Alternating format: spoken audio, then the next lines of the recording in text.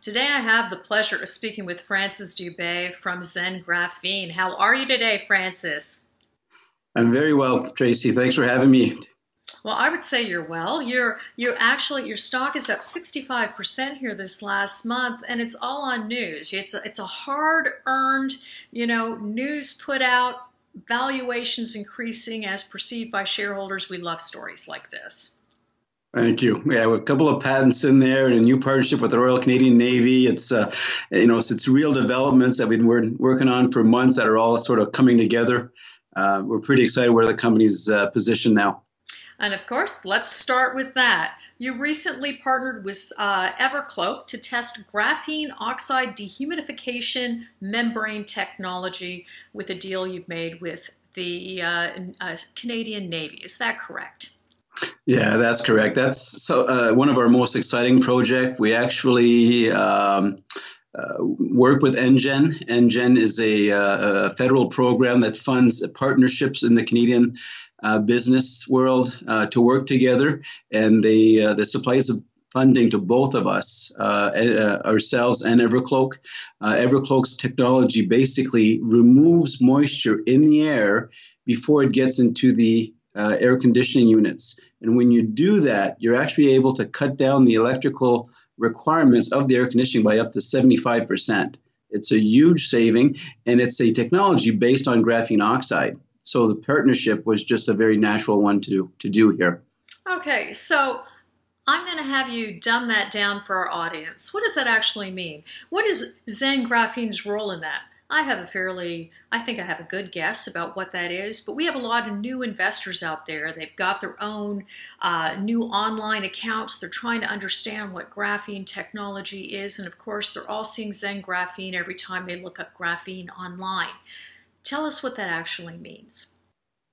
All right, so from a practical perspective, we can make a membrane that is based on our material, graphene oxide, and that material now enables a new technology, completely novel technology that filters out the moisture in the air before this air gets into the air conditioning unit. So if you remove the water from the air conditioning unit now is running a lot less power. We can actually have a smaller unit, and the maintenance required is a lot lower. So if you can cut down the electrical load by 75%, and so there's a lot of places in the world where they don't have enough electricity to run an air conditioning unit right now. We might be able to now enable those places to have air conditioning. In the places where we do have enough air conditioning, we could reduce the amount of air conditioning energy requirements by 75%. We know how much electricity we use in the summertime. We actually have rolling brownouts here in Toronto because the electrical consumption is so high. So this is a massive invention. They got an NRCan award for this invention, and we're very happy to be partnering with them on this journey.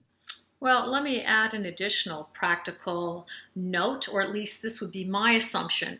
When I saw that you had made a deal with the Royal Canadian Navy, we're assuming then that you have security clearance for additional military contracts.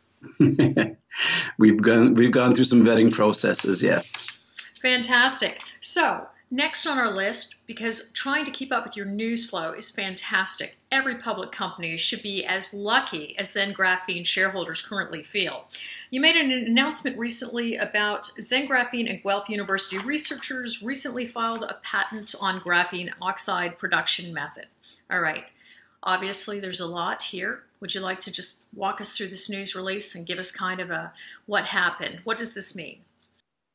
So the traditional way of making graphene oxide is you would take graphite and use very high oxidizing chemicals to break it apart into single layers and increase the amount of oxygen on the surface or on the edges of the graphite layers. This takes things like phosphoric acid, sulfuric acid, very nasty chemicals, okay?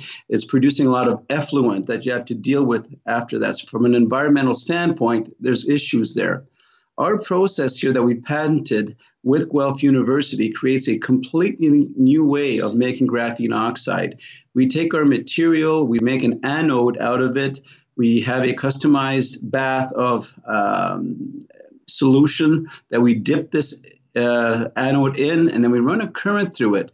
Now, this breaks apart the graphene, the graphite into graphene oxide in a way that's very environmentally friendly and at a cost that's a fraction of the current methods of making graphene oxide. So we're getting both a benefit from a cost of manufacturing perspective, and we're doing it in a way that's much better for Mother Earth. Well, I'll tell you, Francis, as always, it's a pleasure to get an update from ZEN Graphene. There you have it, Investor Intel. That's an update on the last 2 news releases. Thank you. Thank you.